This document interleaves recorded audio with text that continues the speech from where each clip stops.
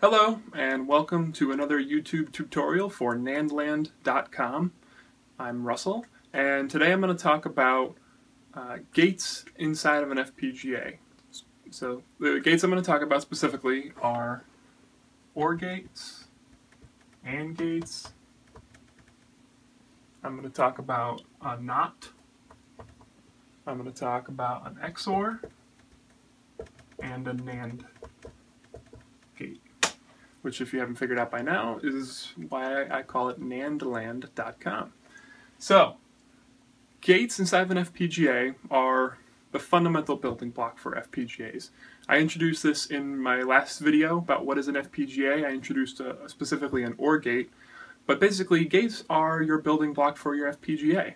So when you are writing your VHDL or your Verilog, you are going to be creating these gates. So it's helpful to understand what these gates are and how they work so that you have an idea of what you're actually building. So in this video, I'm going to go through each one of these gates in detail. I'm going to draw all the truth tables for all the gates and just give you an idea of how each one of them works. In the next video, it's going to be a little more advanced. I'm going to start drawing some circuits with these gates and introducing the concept of lookup tables, which is what an FPGA actually uses to implement this logic. So again, just going to introduce the truth tables for these gates and get you more familiar with them individually. So let's get started. If you didn't watch the first video, that's okay. I'm going to do the OR gate again. Let's start there. This is what an OR gate looks like. A simple OR gate has two inputs and one output.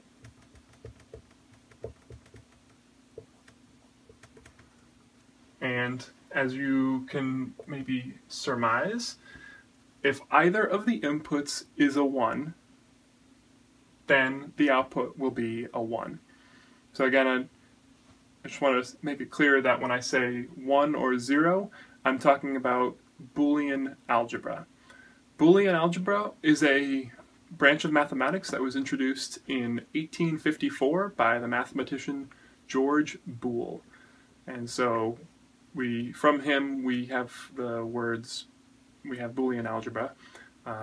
In C, there's actually defined types that are the Boolean type, which can be defined as true or false. And basically, Boolean algebra means 1 or 0, true or false, it's all the same idea. So, either of my inputs can be a 1 or a 0, my output can be a 1 or a 0. So, knowing that information, we can actually draw what's called a truth table.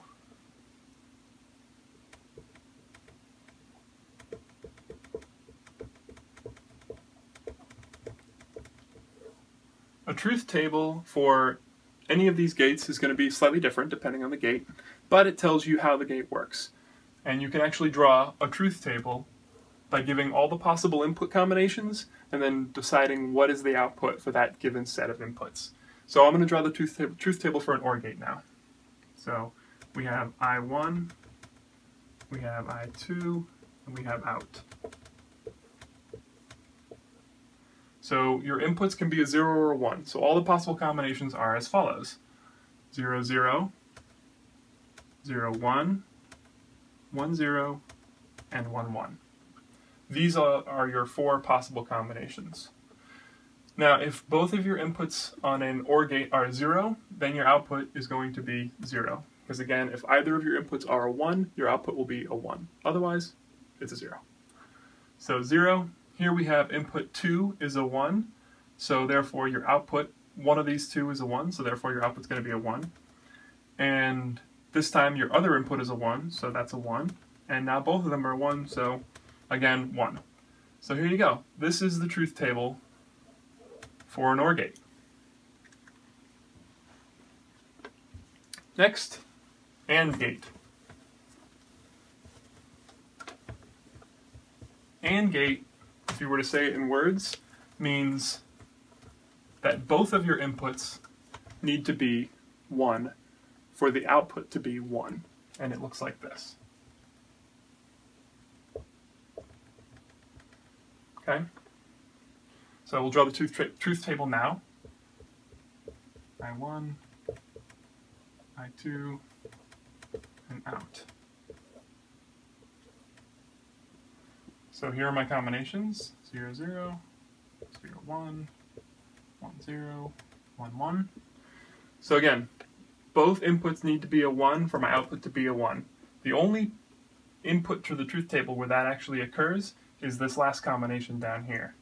So here is where the output is a 1. For every other combination of inputs, the output is a 0. That is an AND gate. I'll come back to NOT, but let's do XOR. XOR is kind of an interesting one. XOR means exclusive OR. And the way I like to remember XOR is either or but not both. I'll explain what that means. First of all, it looks like this.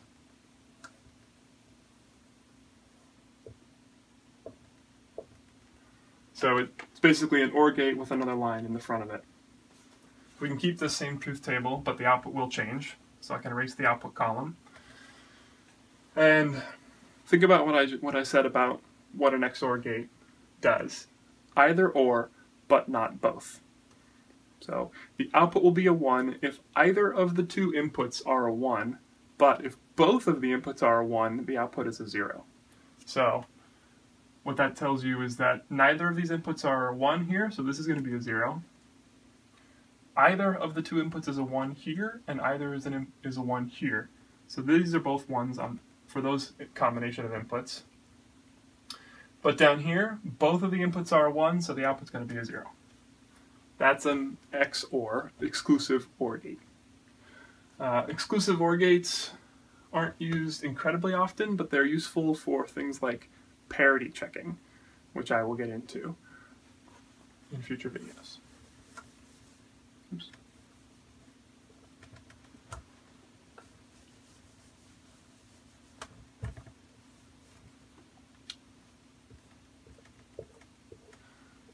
Now I want to talk about a NAND gate. Gotta love NAND gates. NAND gates have this, it's an AND gate with a bubble on the end. The bubble, whenever you see a bubble in a schematic like this, with gates, it means not. It's the inverted, it's the opposite of what it would normally be. So if you think about that, it's the opposite of what an AND gate would actually be. The output is the opposite of what an AND gate would be. So a normal AND gate we drew where it was 0, 0, 0, 1. The output is inverted with a NAND gate. So now these all change. 0 becomes a 1, 1, 1, and the 1 becomes a 0. So this is what your truth table for your NAND gate looks like. The last gate I'm going to introduce is the simplest one, and it's just a NOT. It's basically an inverter. So a NOT looks like this. One input, one output. And all a NOT does is it takes the input, and again the bubble is an inverter. It does the opposite, so it will take your input and turn it into not your input. So a 0 becomes a 1 becomes a 0. The truth table for that looks like this. I, O. Your input can be a 0, your input can be a 1. When the input is a 0, the output is a 1. When the input is a 1, the output is a 0. And there you have it.